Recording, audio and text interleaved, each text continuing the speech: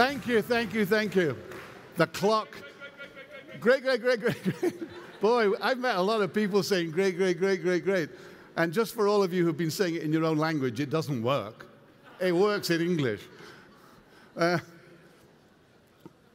let's get serious for a moment. I came a long journey to be here to speak to you today. And I think a lot of you in this room had a long journey to be here today. I live on a farm in Canada. It's beautiful there. It's the weather and it's a little bit like here in that it's cold and snowy in the winter, but it's rolling hills. That's my farm, that's my garden. And my wife's tractor. And oh, I ain't kidding, she does all the physical work. She's the guy in the relationship, I'm the sissy. We've raised 5 children on the farm. And about 20 years ago, my daughter Kate, who was 13 at the time, came to me and said, "Daddy, they've opened an aromatherapy store in the village. Will you drive me there so I can see it?" And whilst Kate was looking around the store, I got talking to the owner of the store. Her name was Sandy. And whilst Kate was looking around, Sandy said to me that she'd given up her job, her big career in the city in Toronto, to work on a project which was her passion, which was aromatherapy. And I said, "Well, you know, it's funny you should say that, Sandy, because I'm thinking about getting out of photography because in 20, 25 years, I've met so many people with incredible potential, unbelievable potential, but no people skills. They're kind of like a rose with a rubber band around it, and they will never blossom until someone takes the rubber band off." I said, I'm not going to stop talking about it. I'm going to do it. I'm going to get out of photography, and I'm going to start doing that. I said, because we live in a world where millions of introverts are forced to masquerade as extroverts to make a living, and it doesn't always come easy. We live in a world where millions of children are being raised by parents who have no people skills. What's to become of kids whose parents have got no people skills?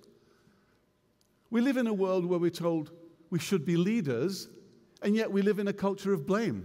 Look at the headlines. Listen to the news. Someone's always blaming somebody else. You cannot be a leader if the word blame is in your vocabulary because it means you have external locus of control. If you have internal locus of control, which I hope you all have, it means you take full responsibility for everything you do, which means that you can learn by your mistakes. Most people have external locus of control, which means they blame other people for stuff. Oh, it was the politicians, it was the doctors, it was the traffic. I'm late because of the weather. No, you're not. You're late because you didn't plan properly. But you...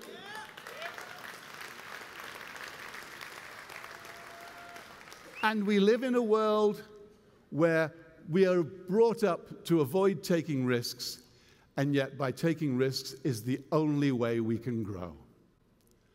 We are either growing or you're going in this life. It's growth or decay. It's the second law of thermodynamics. And so I'm telling all this to Sandy. And she said, "Well, I think that's great. That's a great project." She said, "But what's your gift?" Maybe it's that I can make complicated things sound simple and interesting. She said, "Fine, that's your gift." A week and a half later, I get a phone call from Sandy. She said, "I'm having some people around to my house to talk about aromatherapy. Would you like to come and talk about your project, what you're doing?" I said, "Yeah, I'd love to."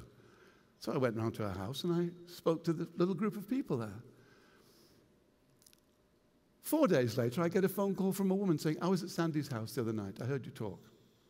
I'm part of a women's networking group in the region there, and we meet the first Tuesday of every month in the restaurant, and would you like to come and talk to the group? I said, "Yeah." I went and spoke to the group. A couple of weeks later, I get a phone call from a guy saying, "My cousin was at that women's networking group.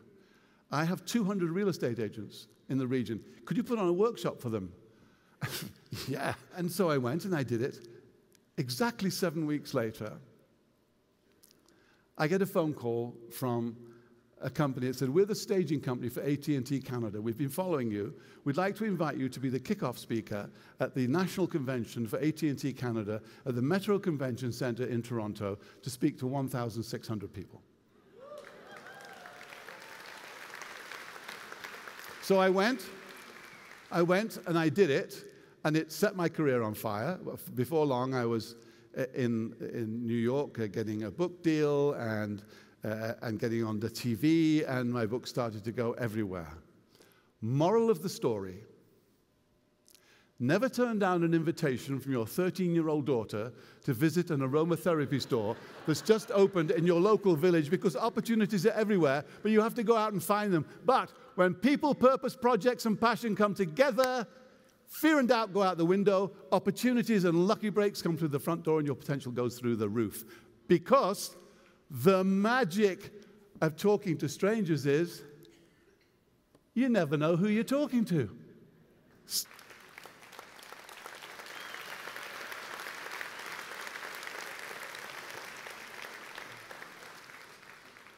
I'm sure, so that was my journey here today. That was a long journey. And I have to tell you, because people say, well, I want to hear about the tough times. I just want you to know, it isn't all lucky, but there are sleepless nights and there are bills to be paid. But you know what? I wasn't giving up. And I went on and on and on and on until I got an offer to go to New York, to Workman Publishing in New York, met Peter Workman at Workman Publishing, and left with a 6-figure advance. Well over $100,000 in my hands. So you keep at it, and it works. And I know you've all had the same, well, I'm joking when I say you have a long journey here today. You've all been through it since you were kids to get here today, and you've met strangers along the way, and you've talked to strangers along the way. Because life doesn't happen without talking to strangers. Whatever it is you want in this life, whether it's a fantastic education, whether it's a fantastic job, whether it's tickets to the FA Cup, chances are you'll need to talk to a stranger to get them. You'll need a stranger's help to get them. And if you can understand that, you can understand one of life's greatest, simplest truths. Life doesn't happen without talking to strangers. Nothing happens without talking to strangers. So, who are these strangers? Well, I've interviewed more than 3,000 people to write my books. My books are not based on what Nick thinks. My books are based on Nick going out, interviewing people, and finding their strategies. So I've altogether, to write my 3 books, which are all basically about talking to strangers and the words to use, I have, and I found it much easier to divide these strangers into these 5 categories. It makes it much easier to talk to them. And if you're going to start talking to strangers and you're a little bit nervous about it, well, first of all, we have familiar strangers. So these are opportunities that you can immediately start talking to. And this includes the people who sit next to you on the train, on the bus, on the plane, or even here. If you're sitting next to a stranger, here's a tip. When you sit down on a plane or on a bus or somewhere like here where you're sitting next to a stranger, just say something as you sit down. Say good morning or hi or excuse me or I'm going to sit. Say anything because you've actually broken the ice. Then if you want to talk to them again or say something later, you've already spoken to them once. And the ice is broken. So how do we talk to? Well, familiar strangers, the best way to talk to anybody, and it gets easier as you get older, is what I call assuming rapport. You just assume you know the person. I was in an art gallery the other day, and I'm just standing looking at something, and a woman comes and stands next to me. She's actually synchronized my body language, and she just said, nice, isn't it? I said, yeah, it is nice. And we just talking like we're cousins or something. That's the best way, is to practice assuming rapport with people. And look for free information. You get free information by the way you introduce yourself to somebody. If I say, hi, I'm Nick, they might say, hi, I'm Fred. If I say, hi, I'm Nick Boothman, they might say, hi, I'm Fred Johnson. I say, hi, I'm Nick Boothman, I live in Canada. Oh, hi, I'm Fred Johnson, I live in Norway. And the more information you give out, and if they don't give it back, you say, and you? And you can get lots of free information about people that way. Digital distractions, polarized politics, and personal correctness are driving us all apart. They're making strangers out of all of us. And the result is an epidemic of isolation, loneliness, sadness, depression, and nastiness among all generations, among all socioeconomic groups, and across countries and across borders. It's happening everywhere. It's time for a change. You can be the agents, the angels of change. Let's start talking to the strangers who are our neighbors to find out what we can learn from each other. Not just the things we agree on, but the things we disagree on, because that's where the learning and the knowledge begin. And the leadership begins. Let's talk to people to find hope, to share joy, to make our world go around. Talk to strangers to make magic, because the benefits of talking to strangers are surprising and unexpected. Here are my top 10 simple ones. Some of them make so much sense, I'm not even going to explain them. When you can talk to strangers, you become more confident. When you can talk to strangers, you stay healthier. Lisa Berkman from UCLA and her team looked at 9,000 people over 7 years, and they determined that people who actively socialized, talked to strangers, went out and met new people, were 3 times less likely to die of medical illness than those who didn't. We come alive when we're talking to strangers. Longer. So what's holding you back?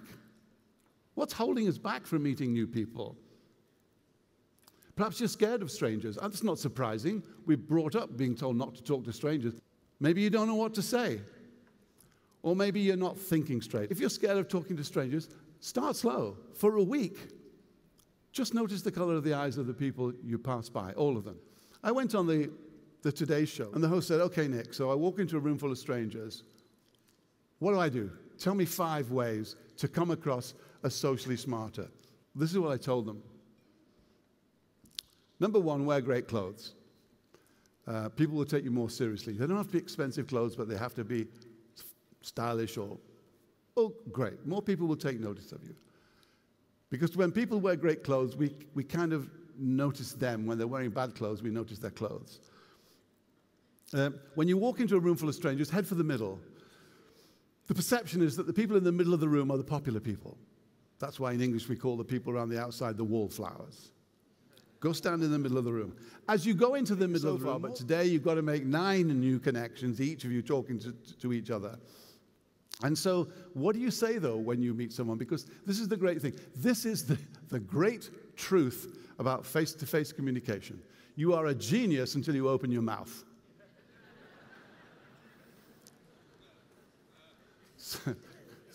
So what do you, but you know, we don't teach our kids at school, we don't teach them how to start a conversation. We say, you've got to be a good listener. So poor old little Willie, he goes up to a group of guys and he goes, and they say, who's this idiot? Poor old Willie. No one said to Willie, this is how you start a conversation. And you start a conversation the way that the talk show hosts do it on television. You just watch it or on the radio. But here's the big one. Perhaps you're not thinking straight. I'm going to tell you a story. I was contacted by a group called RED, W-R-E-D, Women in Rural Economic Development. And RED helped women who were living in the rural areas whose lives were just awful. Well, on this one particular occasion, this woman came. Her name was Susan. So she went. She didn't want to be there. She was a large woman. She was an angry woman. But the first thing I do with them is I say, give me 10 words to describe yourself. Because the thing is, most people, including me until I did this, we cannot describe ourselves accurately. And if you can't describe yourself accurately, you can't become inspired. Now, when we asked Susan, give me 10 words to describe yourself. 3 of the words she gave me, now, forgive me for saying this, but she said, I'm a bitch. Well, she also said, I'm negative, and I'm shy. The way I started this was to say that, imagine yourself before you were born, you found yourself in a lineup, and in your hand you had a small piece of paper. On that piece of paper you had to write down why you had to be born. This is just in your imagination. You get to the front of the line, they look at your paper and they say, that's no good, go to the back and try again, because the only condition, it has to be a benefit to society, because we know we have evolution. And if it's good, they say, fine, you can get born now. So they send you to the supply department. They outfit you with all the attributes, the human attributes you need to carry out this little mission. And then off you go and get born. But unfortunately for you, they tear up your piece of paper and they wipe your memory. So here you find yourself like everybody else, knowing you are uniquely equipped for something, but you don't know what it is. We've all felt that way. So we have to look at what did they actually put inside us. Well, in Susan's case, of course they didn't put bitch inside her. So what did they put? And when we looked a little closer, turns out Susan has high standards. What happens to a woman who's got high standards living on a farm with 4 really rough guys? They say, you're a bitch. And that's what she believed, but no, Susan had high standards.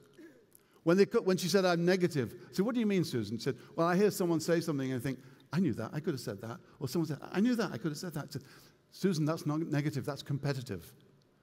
Oh, so now she's not a bitch and she's not negative. She's competitive with high standards.